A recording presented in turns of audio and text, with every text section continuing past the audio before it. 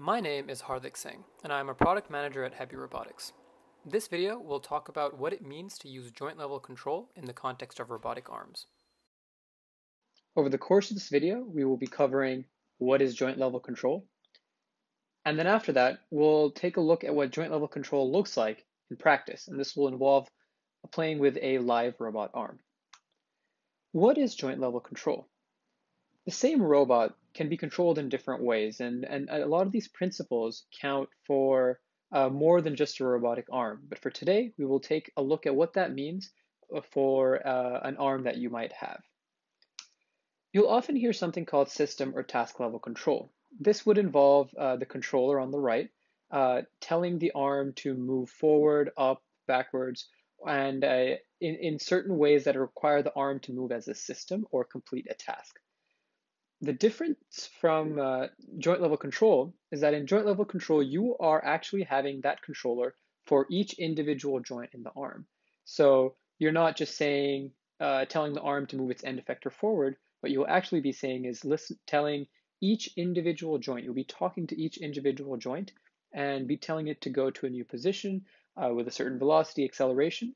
And another cool thing there is that you can do closed loop control over that motion at a joint level.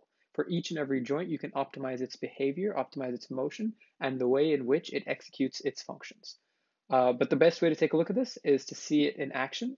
And so let's switch over to playing with a physical live robot arm. Let's take a look at what joint level control looks like with a physical robot arm. Here I have a 6 degree of freedom HEBI arm, and there are 6 joint actuators, each representing one of those degrees of freedom. With these 6 degrees of freedom, I should be able to operate in 3D space quite comfortably.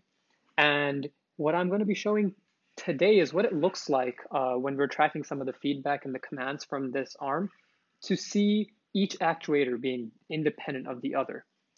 To do this, let's dive right into it, and let's look at the position feedback we're receiving from the base actuator and one of the wrist actuators. At the base, I have just started plotting the position feedback we're receiving from the base actuator, and so that's this first graph.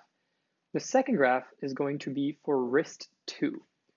We call wrist 2, we call the 3 actuators that are wrist 1, wrist 2, and wrist 3. So wrist 2 is this degree of freedom when I move the second last actuator in the chain. You'll see on the right-hand side graph how as I'm moving wrist 2, the position feedback is appropriately varying. But you'll also notice how on the left graph, the base actuator's position has not changed. I'm receiving the feedback from wrist 2 independent of what I'm receiving from the base actuator. So this is an example of what joint level control looks like when you're receiving feedback. I can also change the scenario by flipping it. So I'm keeping wrist 2 the same now, and I'm going to just move the actuator along the horizontal plane, which is what base 1 controls. And you'll see now the feedback for base 1, for the base is alternating, not base 1, just base, but the wrist 2 is remaining the same. And so this is what it looks like to receive feedback at an independent level, at a joint level, even though they're both being used as a part of a greater system. Another way we can display the usefulness of joint level control is by having the arm move through a certain motion and tweaking the control gains at an actuator level, at a joint level. And we'll notice how you don't need to be changing the control gains for an entire system to be improving the motion of the arm. So let's look at that by teaching this arm a certain behavior. So what I'm going to do is I'm going to really focus on the behavior being horizontal. And so a lot of the motion will be experienced by the base actuator in particular. So here, I'm going to have the arm first look to the back, and I'm going to have it look to the camera. Once I've done that, I'm going to have the arm start replaying these positions. And the first thing to notice here, and once again, this is showing the independence of joint level control and feedback, is that you can see on the graphs how on the left graph, the base is going through a wider range of motion in its position values, and wrist 2 is going through a much smaller range. And this is another example of how the actuators are being commanded differently, appropriate to what is needed at that joint. And that's another example of how joint level control allows you to separate the different types of commands you need per joint. Now, going back to what I talked about with control gains, what I'm going to do is I'm going to cause a disturbance in the motion of the arm. Now that disturbance is really felt here at the base actuator, where there's a lot of oscillation as the arm tries to return to its desired position. You can actually see that in the graphs as well, in terms of how the dotted line is what we're hoping to be commanding, and the continuous line is the feedback we're receiving, which is actually going through a lot of oscillations to get back to the commanded position. One of the reasons that it's taking so many oscillations is because if I look over here at the gains tab for the base module, we have a fairly high P gain for the position control that we're sending. What I can do here is I can just set a smaller P gain value.